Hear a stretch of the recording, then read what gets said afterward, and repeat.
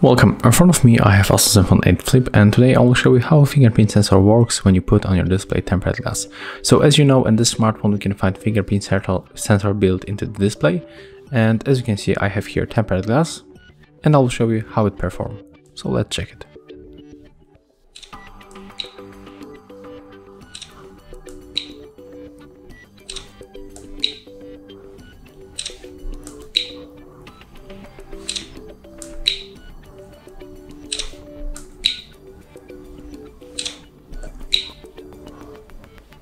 So as you can see, there is no any problem with the touch interaction, with sensitivity of our fingerprint sensor, even when we apply here tempered glass. And this sensor works really fast. It's definitely faster than in ASUS ZenFone 7 Pro or the normal ASUS ZenFone 7. What I can say, it works great. If you find this video helpful, remember to leave a like, comment and subscribe to our channel.